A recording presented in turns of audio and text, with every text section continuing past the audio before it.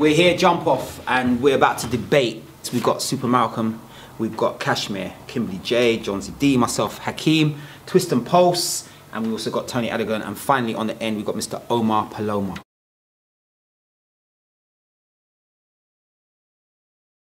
So we're going to look at when does borrowing become biting, and if at any time does it become acceptable. Borrowing?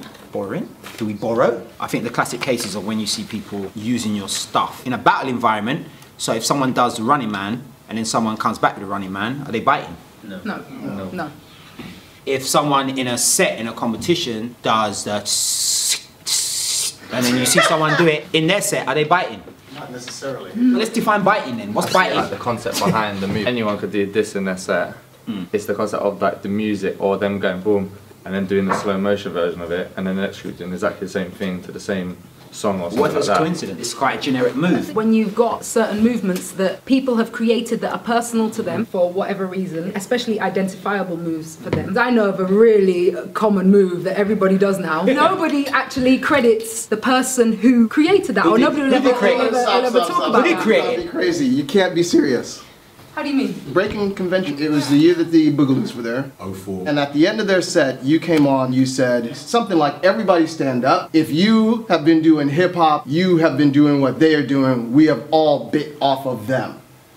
Not saying that we're just literally stealing. The fact is, we're all taking people's moves. What was a signature move at one point is now just part of the vocabulary. But what we're doing with these moves, I mean, okay, we're using them to train in order to start by taking something and you go, I like that move, I'm going to learn that move. It's when you get to a point where you're in a competition or you're on reality TV and you're doing something that you are claiming is entirely your own original work and your own original who inspires you? God and no, not Jonzi D, not the electric boogaloo. You know, then I've got a problem with it. You know? There's a big space between what you're talking about, Omar, when it comes to influence, the fact that dance exists as a thing. So what you're talking about, which is a blatant move that somebody saw in the midst of all of this and go, oh, they did that, and then you see that in the next battle. We see that all the time, and every time I go to like a set, everyone's doing that whole when the women drop, boom, and then leg goes one way and the leg goes. Everyone's doing that at the moment. So does that mean that's biting? Yeah, that's a foundation. That's a foundation. Yeah. It goes from a foundation to a, hey, you're biting. Time, I guess. Yeah. What do you mean? So when Crump came out, people thought it was a fad. All the people who were above saying, oh, it's just going to be a fad, it's going to die in a few years. It took time to make foundations for itself. And now, this could have been, you know, the jab could have been a fad at one point, but now that it's taken time and developed, it's now a foundation, so you can't bite that. Because it's been developed. Right. What is a blatant case of biting? If we was to stand in a line and four of us do back tucks in a certain rhythm to whatever music and then do this, but then the next show, the group that was watching go up on stage and do the same 3 and 4. So it's more of a combination. Yeah, So like the same song as well, then it makes it more. Anyone in this room been bitten? And I don't mean by a dog either. You create a move you think is yours.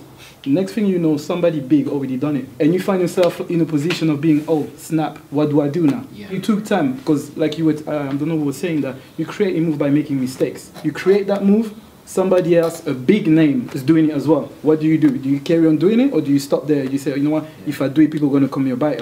Like they were saying is, if you have a piece of 4/8 that somebody did in America Got Talent, and the same person come back and do the same thing, then yeah, it's called biting. I would call that biting. Have you been bitten? Yeah. What was your reaction? Just, I don't know. Either the person saw me doing it before and they're trying to do the same thing, or they actually created a move. Reaction? So I was pissed off at first. But Did you address it?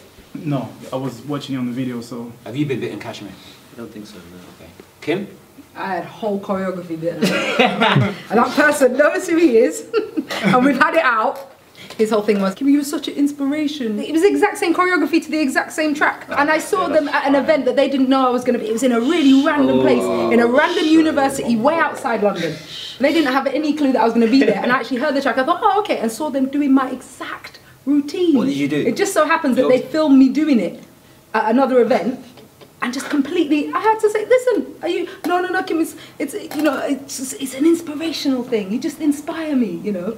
To be honest, at the time, I let it wash over me. I was like, whatever. All I know now is that, you know, my choreography is my choreography. That's what about it. you, Mr. Jonzi D? Well, we know.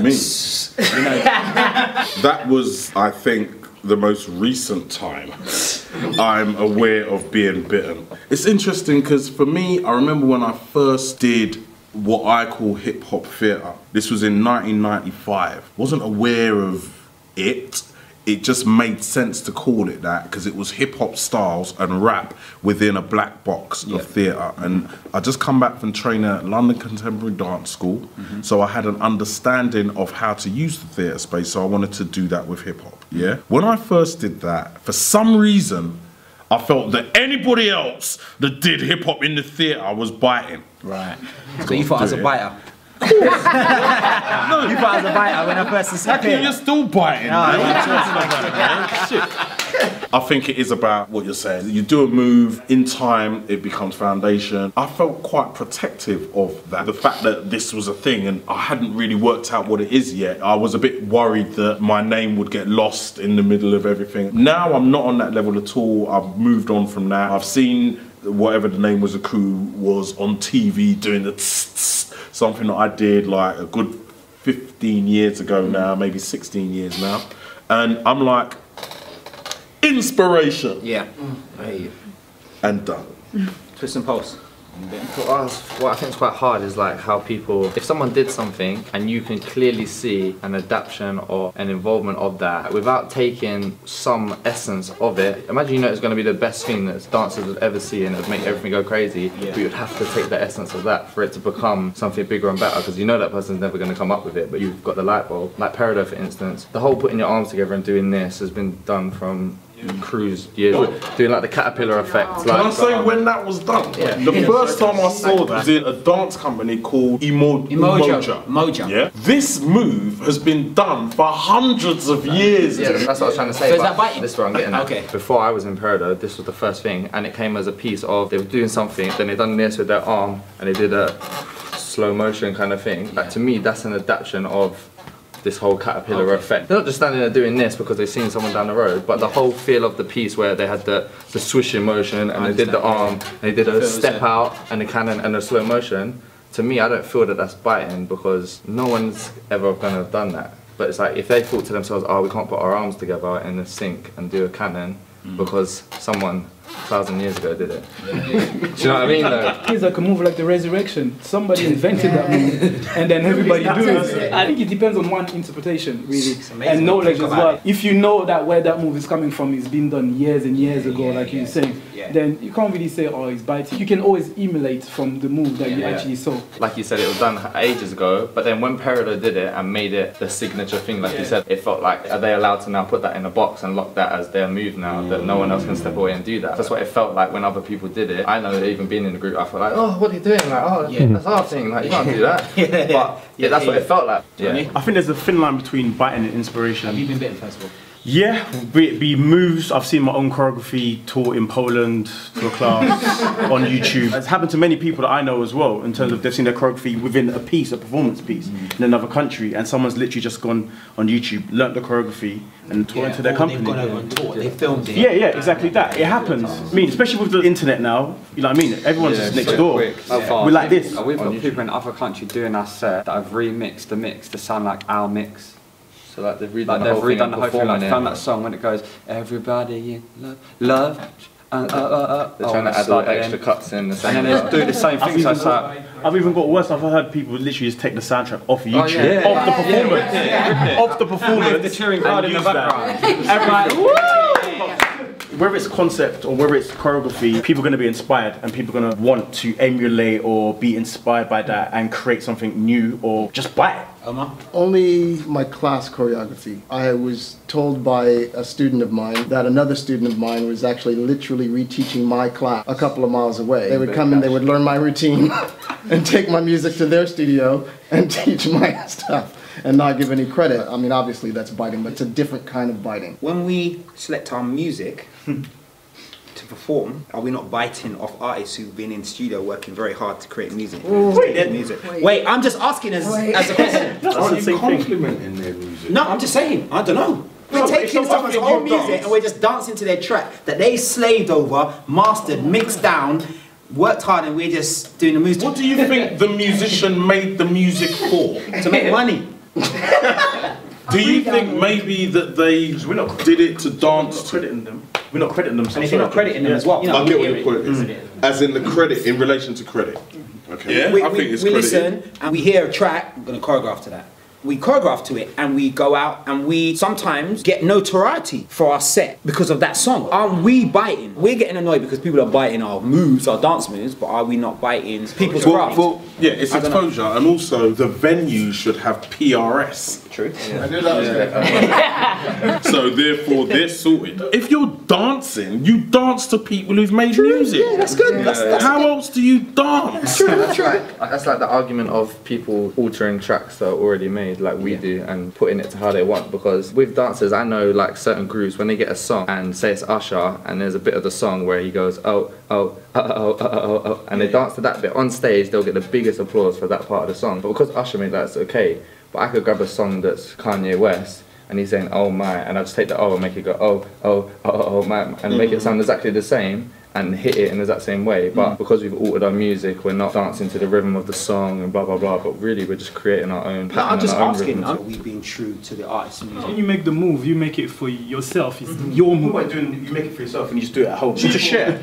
Yeah, that's my move. But it's That's how like, that makes you feel. yeah, that's why So it's it's the signature same move. with music then. If I'm making music, I make it to share. Because no point me making music and just only you're the got one my that can hear headphones it. on. Yeah, it's true.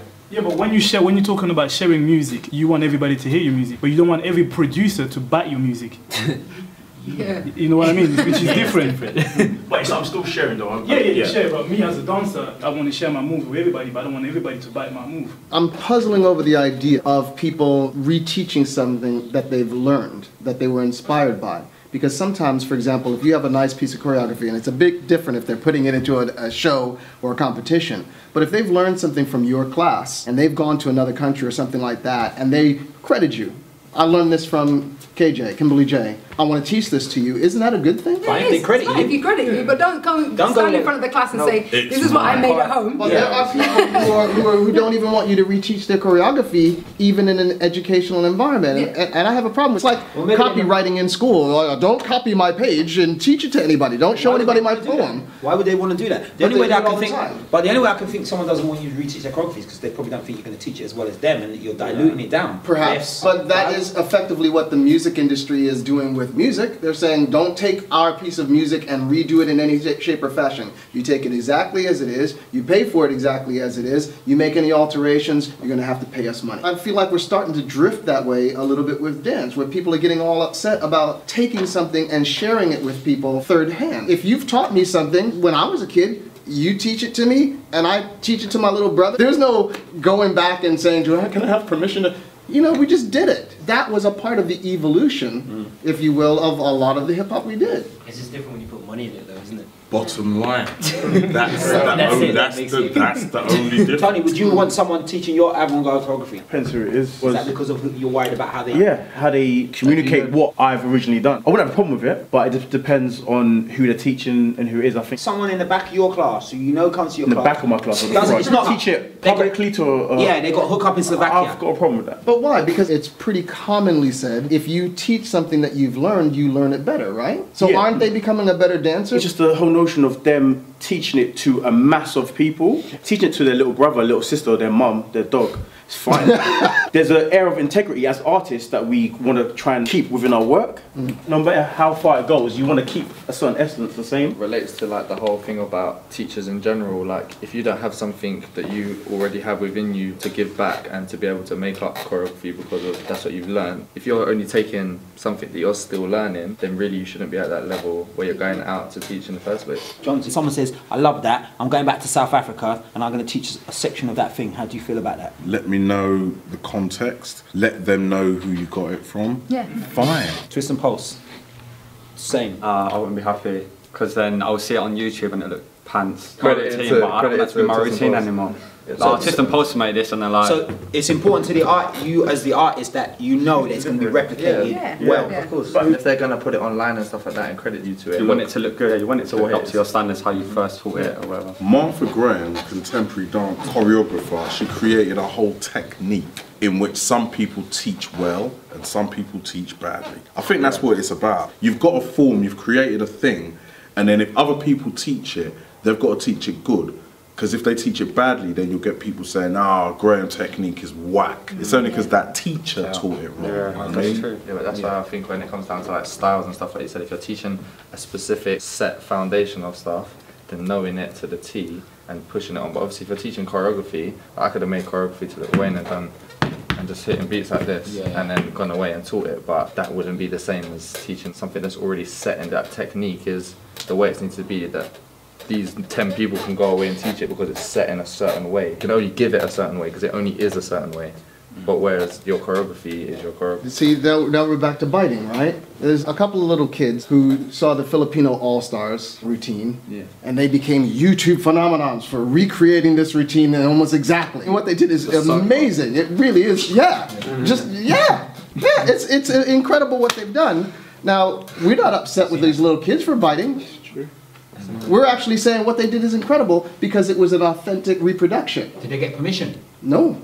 They saw it on YouTube and they were inspired, made it up themselves. Did they say we got this from the Filipino also? I don't remember if there was any interview of them. Just see them doing the choreography, and it's amazing what they've been able to do. I don't think that's a good thing to do, because for somebody to take a lot of time to create something that amazing, the most important thing is the credit that you give back to the person. You can do that, but at the bottom in the comments say, I took that from Filipino All-Stars. That's what you should put down, because a lot of work that has been put down to do that, and you just copy and paste. But somewhere in there, it's clear that this is the routine for Filipino All-Stars. I remember it was Visala, that amazing dancer from France, and he went on Britain Got Talent, but in France, and somebody done exactly the same routine as him in Poland, exactly the same. And you got a few people, oh my God, you're amazing, blah, blah, blah. Exactly the same as Salah in another country. Now in his YouTube video, you don't see at the bottom, I took that routine from Salah, or you don't see him on TV saying that. For me, that becomes a problem. As long as there's a credit. But is it okay? Do you still tune into YouTube and you see your routine created by someone you had no inclination they were going to do it, you see it,